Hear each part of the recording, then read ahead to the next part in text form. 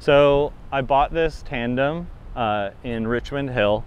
Someone was selling it. It had been sitting in their garage hanging on the roof for probably 20 years. And I wanted to test drive it, but it had sat for so long that somehow the handlebars had completely disintegrated. So I tried to get on and do a test drive, and the handlebars just crumpled in my hands. So I upgraded and put some nice strong Surly handlebars on it. But yeah, it's worked out well since.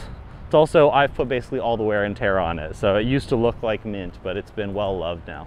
Should I see if I can still ride from the back? Yeah. Jesus.